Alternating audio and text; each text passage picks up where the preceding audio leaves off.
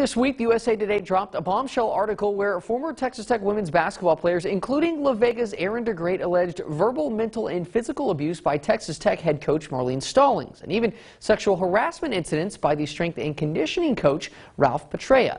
Texas Tech announced late last night that they had fired Stollings, while Petraea resigned when confronted with the allegations back in March. The story cited exit surveys by the players that raised red flags about Stollings after both of her seasons. Athletic Director Kirby Hocutt was asked today about why she was fired only after the article came out.